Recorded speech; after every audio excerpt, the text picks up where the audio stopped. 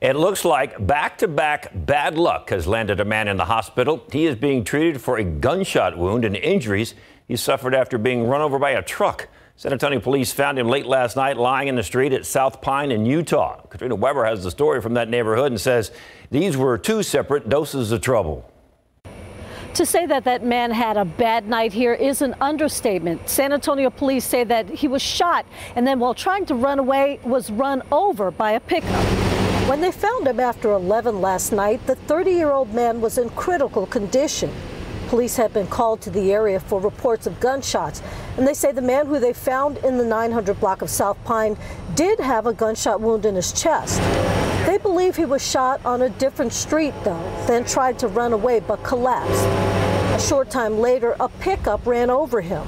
Police say the driver stopped to help and told officers he didn't see the man until it was too late. The victim was rushed to a hospital. Police say the person who shot him got away. The police say it doesn't look like the driver of that pickup is going to face any charges and that he had nothing to do with the shooting. They are still looking for the person who pulled the trigger and trying to find out the reason for the shooting.